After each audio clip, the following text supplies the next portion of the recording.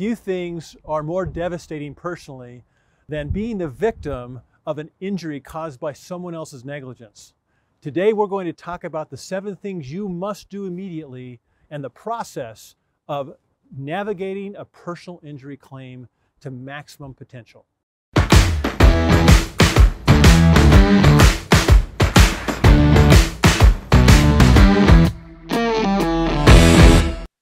You know, you can tell a lot of jokes, you hear a lot of jokes about personal injury lawyers, and they get a lot of guff. A lot of people associate them with this. But in all seriously, if you are injured in an accident that wasn't your fault, there can be nothing more devastating than losing everything and trying to figure out if you have any rights and going up against the big, powerful insurance companies who are corporations or mutual associations, actually, and they have one thing on their mind: the bottom line. Today we're going to talk about 7 steps you can take if you're injured that will protect your rights to help your family survive the devastation that can come when you're injured in an accident that wasn't your fault. Step 1, it goes without saying that if you're injured, take care of yourself. Make sure you get great medical attention. Make sure that you understand the full extent of the injury. That will often take x-rays or a CT scan or an MRI. Follow the counsel of your doctor and do everything you can to get better as quickly as possible before you even worry about contacting an attorney.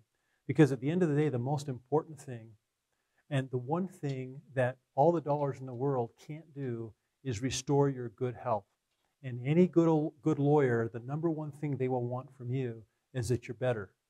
Because there is no amount of money that can compensate for the loss of a limb, the loss of activity in your life, the loss of the happiness that comes with good health, as we do everything we can in our lives to preserve our good health. So the first thing you should do is get medical attention, take care of yourself before you even think about talking to a personal injury lawyer. Number 2, once you've taken care of yourself, engage with a personal injury lawyer, and there are several reasons for this. First of all, to the extent that you can keep a record of how serious your injuries were by taking photographs, taking video evidence, or by just simply keeping a journal of your pain levels on a scale of 1 to 10 day by day, as you document and preserve your recollection of how bad it is, it will help you. I know if you're like our family, if you're like me, the pain of the past dissipates fairly quickly as you have new experiences in life. So your ability to keep track, keep a record, keep a journal, take pictures, and preserve the evidence of how serious the injury was can go a long way in helping a jury understand, an insurance company understand, the extent of the injury and how devastating it was in terms of pain and a restriction on activity it was. So after you've taken care of yourself, be sure and consult with a competent personal injury lawyer so you can preserve all your rights and give yourself the best opportunity to build a strong case so that you can receive everything that you deserve from the negligence and actions of someone else. 3, after you've engaged with the lawyer will take great pains to investigate the claim, to try to figure out what happened and to determine who might ultimately be responsible for the injury. Let me give you an example. In one case I know, a person was renting from a friend in their basement and tripped and fell and injured her face on a nail that was protruding outside of an unfinished basement wall. This client didn't even know that she had a right to make a claim on the insurance company that insured the homeowner's home. She felt like she had to come out of pocket for all of her surgery, and then she'd have to live with this unpleasant-looking scar for the rest of her life without any real professional help. By consulting with an attorney, she became aware that there was an avenue to have experts do surgery to repair as much as possible the injury to her face, which was a very obviously personal thing for her, and then also recover to the full extent of her damages, not from her neighbor, who she didn't want to hurt, she loved her neighbor, but from an insurance company who was retained specifically for this type of a compensation to a victim of the negligence of their insured. So the discovery phase is the next phase where the lawyer will ask you a lot of questions, try to understand all the circumstances, seek all the medical records, and give you advice so that your lawyer can build the case that is then presented to the insurance company for a resolution of your claim. And that's step 3. Step 4, So after you get to the point where the discovery phase has happened, the lawyer is able to put together a case and make a demand. And let me tell you how important it is that you have a good lawyer. This particular client was injured at a resort and made a claim and demand upon the insurance company as an individual. And that insurance company came back with kind of a lowball offer, and then our firm was engaged, and we ended up getting this client 4 times what the insurance company had offered in order to resolve the case. And if we'd gone to trial, we might have received more, but the client made that decision, which is appropriate. So the lawyer, once the discovery phase is done, can let you know what he or she thinks the claim is worth, and then put together a strategy on how to negotiate with the insurance company to put you in the best position possible to negotiate a fair resolution for your case.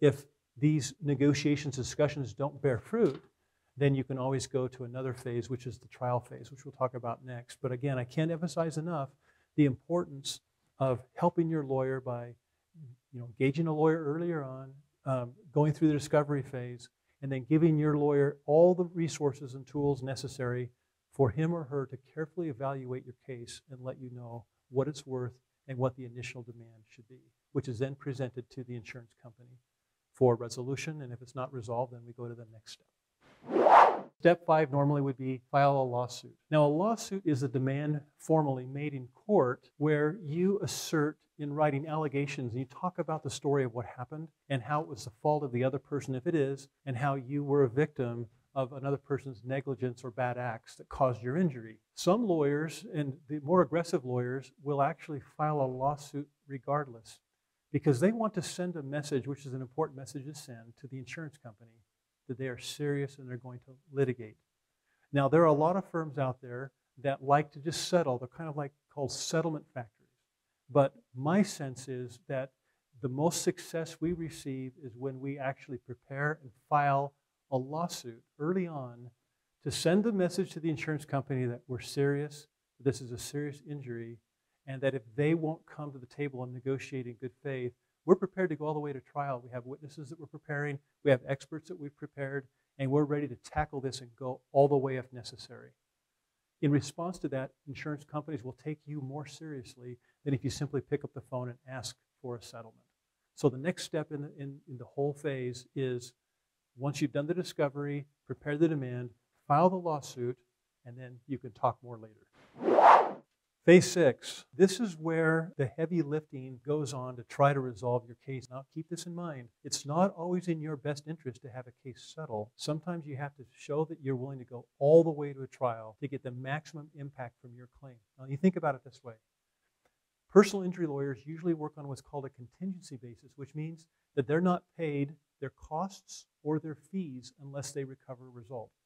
Some of the bigger firms sometimes are incentivized is another way to say that, to settle early on to kind of keep the cash flow going. I'm not saying that anyone who does that is in some way violating any code of ethics that they have, because we're all supposed to do what we believe is in the best interest of the client. But sometimes a message needs to be sent to an insurance company that you're willing to go all the way in order for them to kind of cut loose and stop safeguarding their assets when you have an injury that needs to be paid fairly. And so this negotiation or mediation is nothing more than a fancy way of having a neutral third party help you mediate the resolution of a case. This negotiation phase and mediation phase is very important, but before too long through that cycle, you get a real feel of whether the insurance company is going to treat you fairly or not. And you want to make sure that you have a lawyer who's prepared to go all the way to trial in case you don't get a reasonable and fair settlement offer from the insurance company in response to your mediation and negotiation efforts. So this phase 6 is about mediation and negotiation. Step 7 is the trial step. The trial phase is the end point in all of those discussions. The trial point is where a jury actually can hear your story. So sometimes it's important to have a lawyer who's prepared to go all the way to trial so that you're not leaving any money on the table if you're sincerely injured in an accident. We spent a lot of time talking about your rights if you're injured in an accident. As you're looking for help, I would encourage you to reach out and talk to us. Click the link below, and One of my professionals will reach out to you and provide you with some guidance and connect you with someone who can help you if you're injured in an accident. One of the most devastating things that may ever happen to your life is when you are hurt, not because you did anything wrong, but because someone else violated a duty that they have to exercise good care in their area of responsibility. If I can help you find the right professional, I want to do that. So click the link below and let one of my people contact you, understand your situation, and see what I can do to make sure that you have the best representation possible. Thanks for watching. I hope this was helpful in helping you identify the 7 things that you can do if you're ever injured in an accident caused by someone else's negligence. And don't forget to subscribe and ring the bell so you can be notified when we have other videos for you. And speaking of other videos, please watch this next one.